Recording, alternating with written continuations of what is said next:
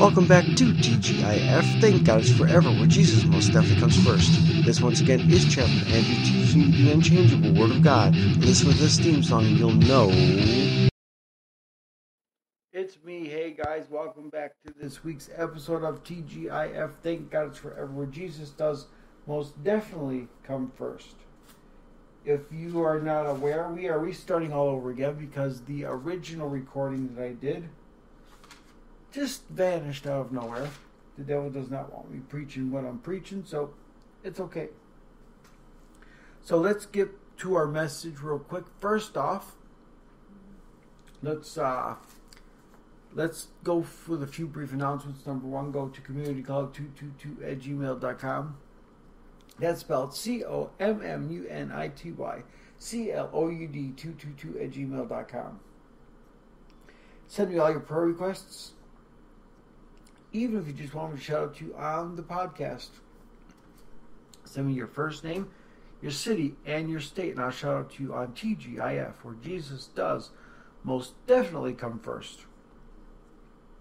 Also, remember, you can contact me at 1-302-448-8443. Again, that's 1-302-448-TGIF, where Jesus does most definitely come first.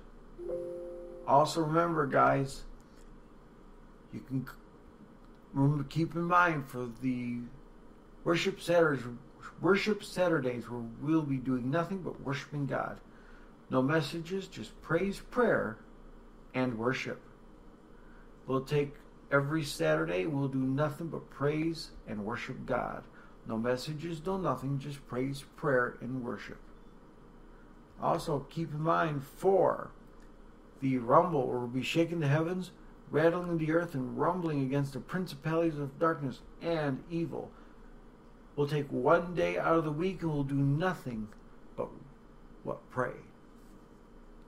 What happened back in the day when the boxers used to box? They were rumbling. And a rumble back then used to be a fight. So, the Bible says that we don't rumble or fight against of flesh and blood, but principalities of darkness and evil. That is the rumble. We'll be fighting against the principalities, or we'll be rumbling against the principalities of darkness and evil. That is the rumble. So there are other things going to be coming up. I got some good guest speakers coming for the show real soon. Hopefully we'll get the comedian back on again, and this time he'll actually do telling some funny jokes, because I liked him. He was fun, and he was something. He was cool. So we are going to get into our song for the show in just one brief minute here. So like I said, it just vanished. I don't know what happened. All I know is it just went away on me. Sorry about that, guys. Come on. Yep, I went to go search a scripture out, and then I went and clicked off the scripture off of the internet, and it just went. Don't know. So it was kind of weird, but I guess God has reasons for it. So there we are. Okay, let's pick our song for the day. And here we go.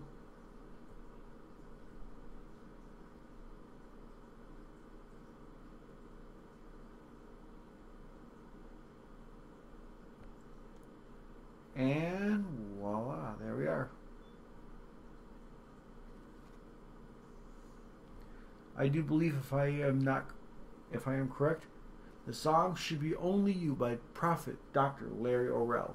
Those of you who are on my Facebook Live friends, you get to hear two songs for today, because it messed up. So I played Created by Dr. Tom Ray. I am also going to play now from Prophet Larry Orrell, Only You by Prophet Dr. Larry Orrell. Enjoy. Only You.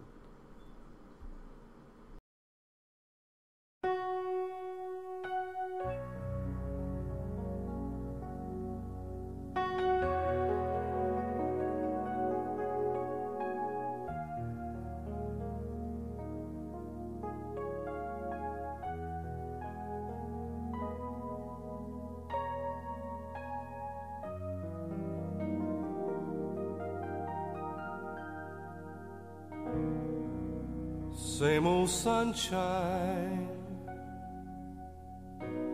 same old sky, same old bluebirds flying by. But it seems like the sun shines more beautiful today. It's not the change in the weather, but the fact that we're together. It's you that brings light into my life. It's you that makes my future bright. Whether it's morning, noon or night, Lord, it's you.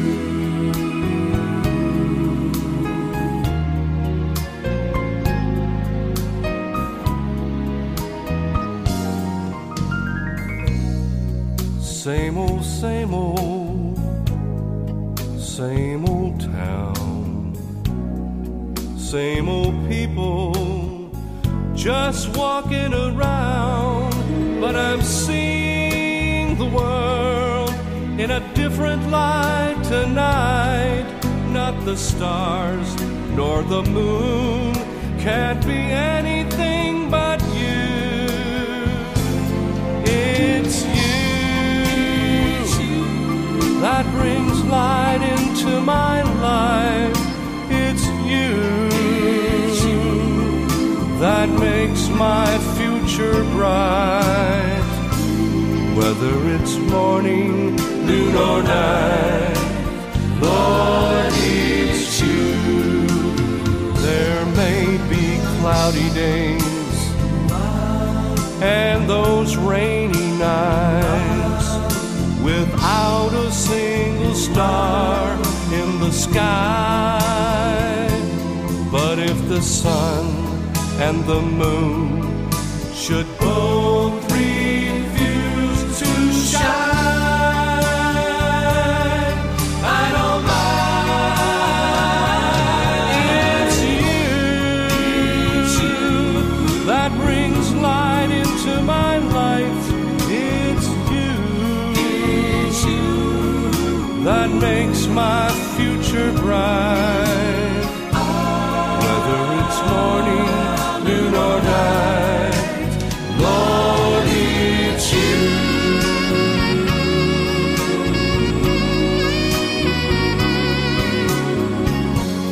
It's you.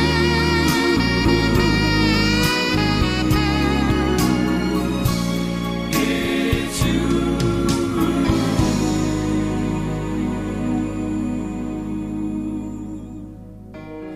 Lord, it's you. Lord, I know it's you. It's you.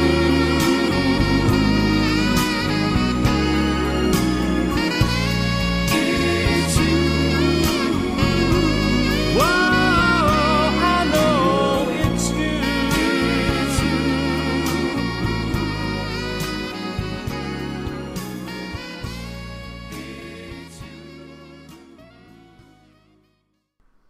That was It's You by Prophet Dr. Larry Orrell. Let's get into our message for today. Our message is simply entitled Lost Without Christ, Part 2. So it's the second part to last week's message. Now that we know that we can't do anything without Christ, that we are lost without Him, what do we do next? After we've figured out we were lost without Christ, and that we now gave our lives to Christ, what do we do next?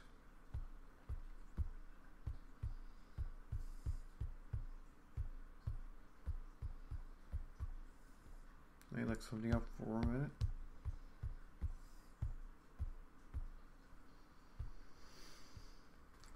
So our first scripture is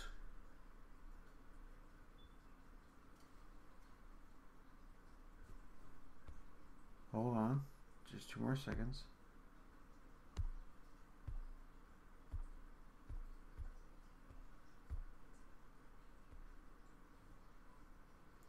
Second Corinthians 10:1.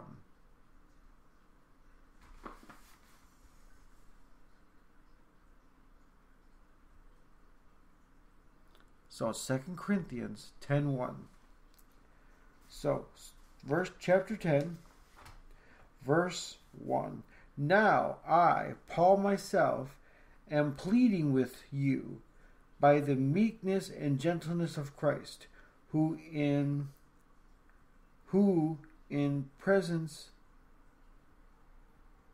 am lowly among you, but being absent am bold toward you.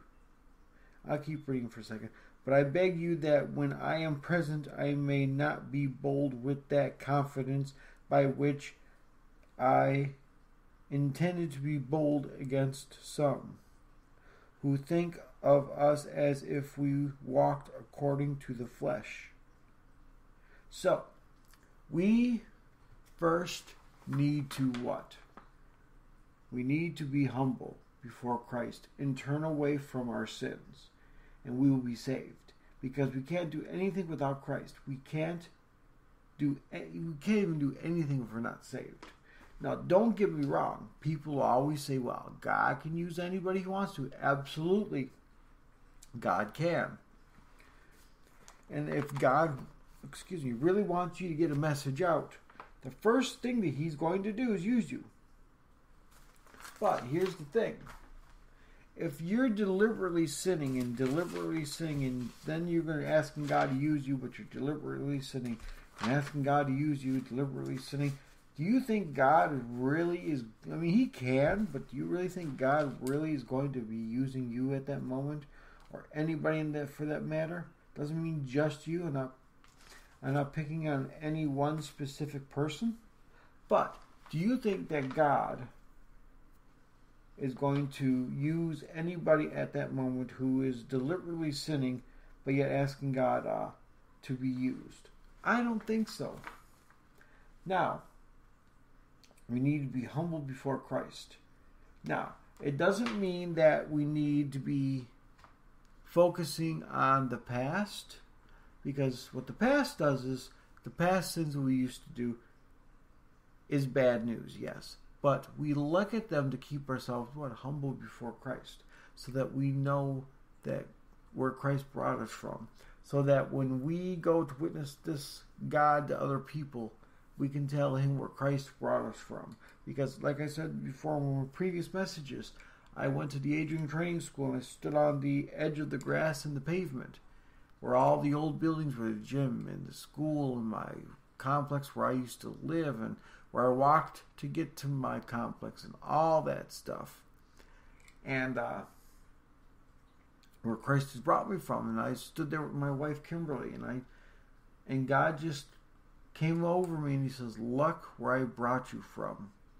I had tears coming down my face. I was to the point to where I just about lost it right in front of her.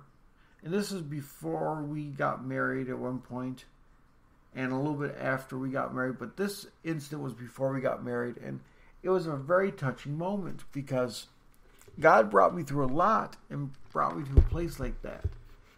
And then God used that place to bring me to where I am today. Where I am today is a lot different than what would have been today if I didn't do what God wanted me to do.